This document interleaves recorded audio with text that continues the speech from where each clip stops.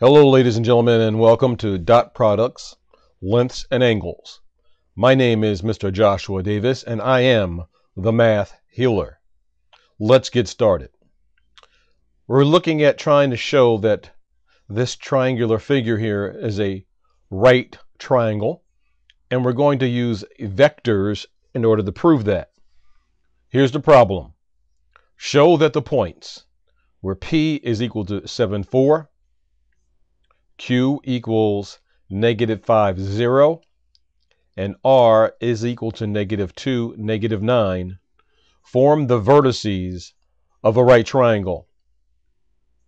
So for the purpose of making it easy to follow this, I'm going to ask you to pause the video at this moment and to copy the problem and the diagram.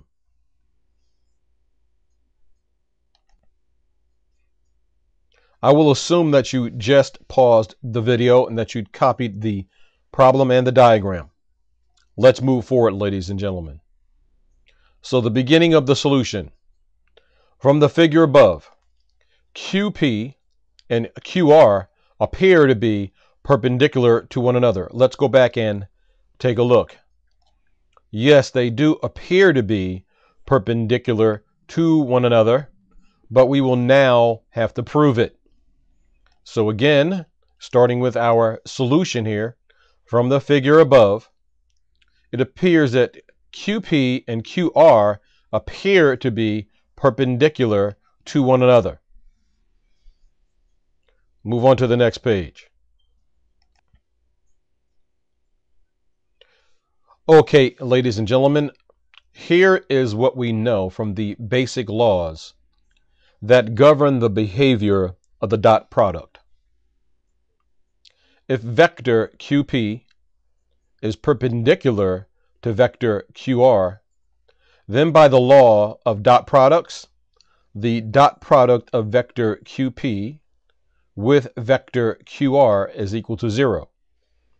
So again, if two vectors are perpendicular, when we take the dot product of those two vectors should be equal to 0 if those vectors are perpendicular to one another.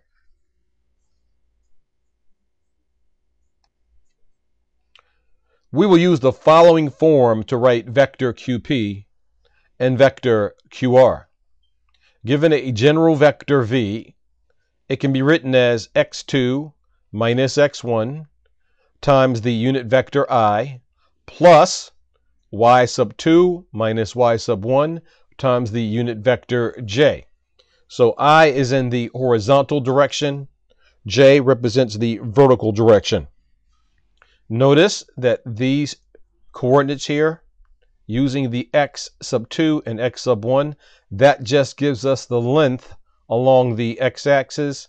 y2 minus y1 gives us the length along the y-axis. So again, x2 minus x1 gives us the component length of this vector along the x-axis, and y2 minus y1 gives us the component length of this general vector along the y-axis.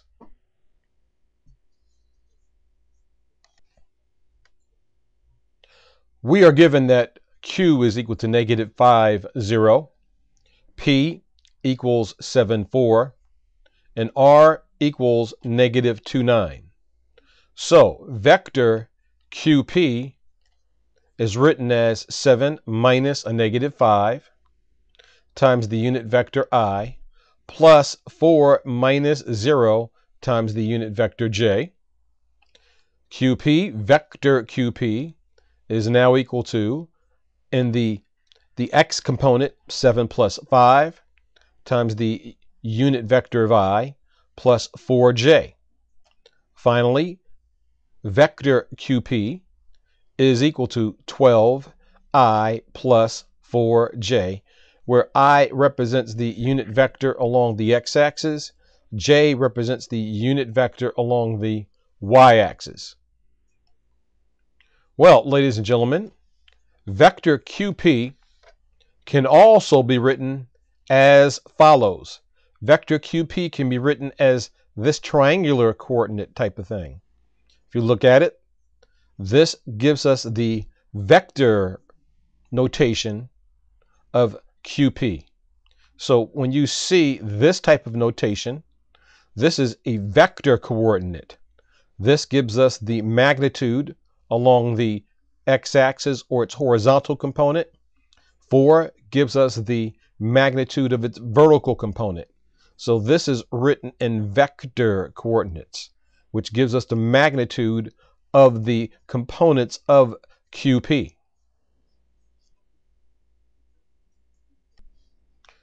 We now have to write vector QR. So vector QR is equal to -2 minus a -5 times the unit vector I plus -9 minus 0 times the unit vector j.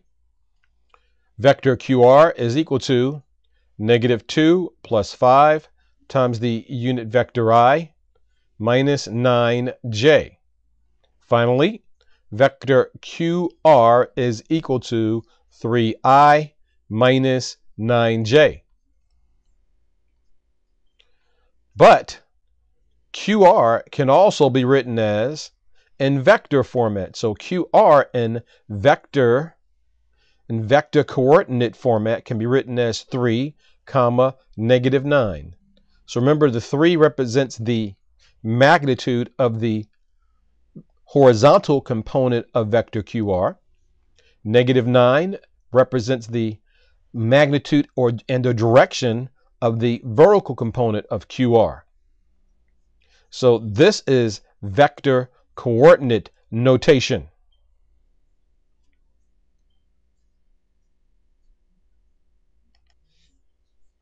Now let's go back and look at the property or the definition of the dot product. Let the general vector v be written as v1 and v2, and the general vector u be written as u1, u2. Well, the dot product of vector v dotted with vector u is equal to v1 times u1 plus v2 times u2. So let me say that again. Vector v dotted with vector u is equal to v1 times u1 plus v2 times u2.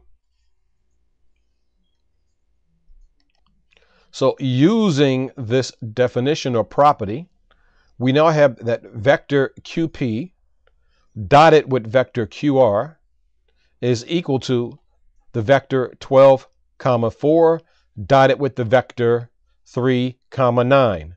Remember that this is vector coordinate notation. These represent the magnitudes and the directions of the component of each vector. So we're going to do the dot product of these two vectors.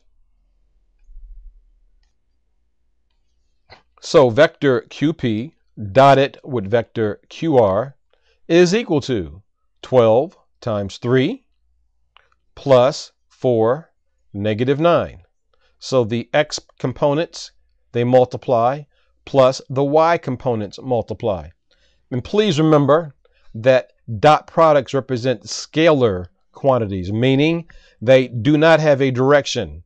Vectors not only have magnitude, but they also have direction. So a scalar is just a number and a quantity that does not have direction. So a dot product is a scalar property of these two vectors, and it does not have a direction.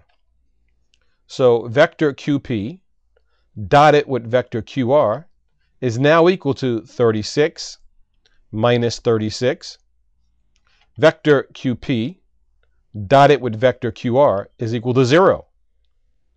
So using the definition or property of dot products, we have just demonstrated that vector QP and QR are perpendicular because their dot products is 0. So QP is perpendicular to vector QR because the dot product of vector QP dotted with vector QR is equal to 0. Ladies and gentlemen, please let me know if this video instruction was clear, easy to follow and understand, and if I moved at a good pace that was easy for you to follow and comprehend. Thank you for joining me. My name is Mr. Joshua Davis, and I am the Math Healer. Have a very good day. Thank you for joining me.